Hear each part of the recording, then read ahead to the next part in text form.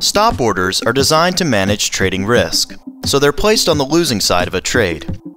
You can create a stop order while you're creating a market order or an entry order. Simply check this box and enter your stop price. A market order executed in the account and a stop order of equal size is waiting here in the orders window. Net stops control your entire exposure for a given currency pair and can be added by clicking on the blank cell in this column. As you can see, the platform offers a number of convenient ways for you to control your trading risk.